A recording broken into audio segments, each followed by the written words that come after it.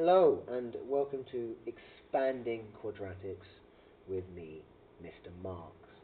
Now, expanding quadratics means that we're going to multiply one bracket by another bracket. Okay? And the way that we have to do this is we have to make sure that everything in this bracket is multiplied by everything in this bracket. So first we're going to take the first term, which is an x, and we're going to multiply it by x. X times by x gives me x squared. Next, x times by 2, and then that will give me positive 2x. Next, I'm going to take the 3 and multiply it by everything in the other bracket. 3 multiplied by x, that is again positive 3x, and then 3 times by 2 will give me 6. Now, we're not quite finished there. We still have one more thing to do, and what that is collect the like terms, because here I have 2x and I have 3x. I can add those together, and that will give me 5x. Now, I can't add the x squared to it, because x squared is a completely different thing from x. So you can't collect those like terms. They're not like terms. This here is my final answer, x squared plus 5x plus 6. Now, just to go through another couple of examples like that. Here, something very similar, just different numbers. It's exactly the same process. X times by x is x squared. X times by 5, positive 5x. 4 times by x, positive 4x, and 4 times by 5, that is 20. Now, again, collect these like terms, that is x squared plus 9x plus 20. Now, to make it a little bit more difficult, this time I've made a change. There's a negative in them. Whenever we see negatives, we know we have to be very, very careful. It is still, though, exactly the same process. So x times by x is x squared. X times by minus 2, timesing it by minus 2, will give me minus 2x.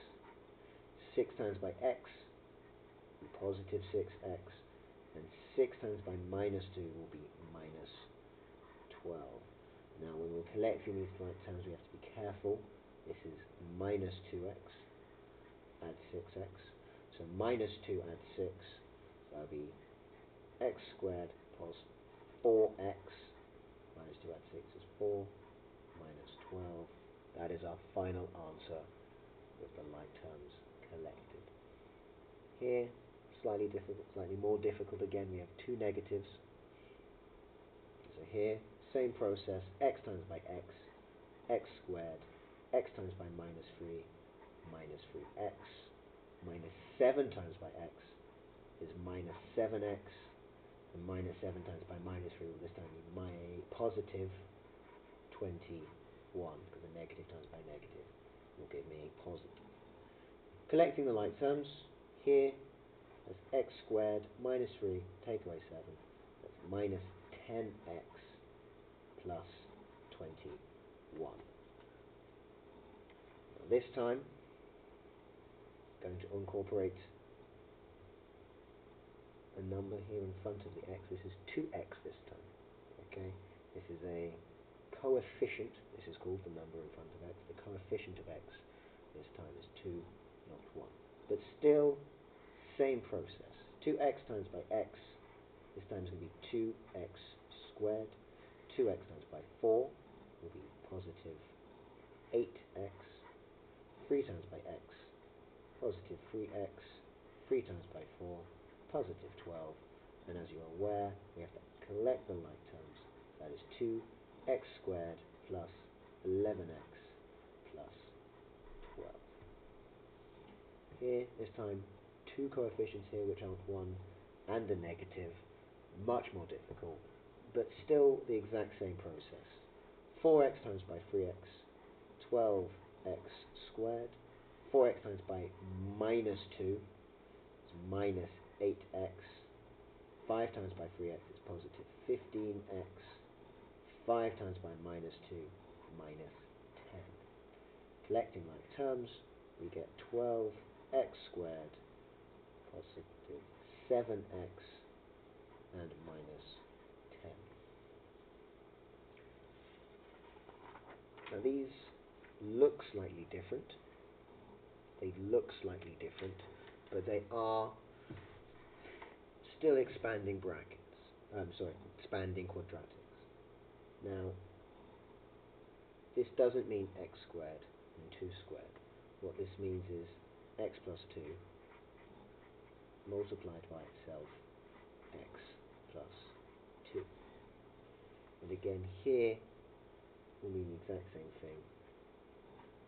2x plus 3 multiplied by 2x plus 3.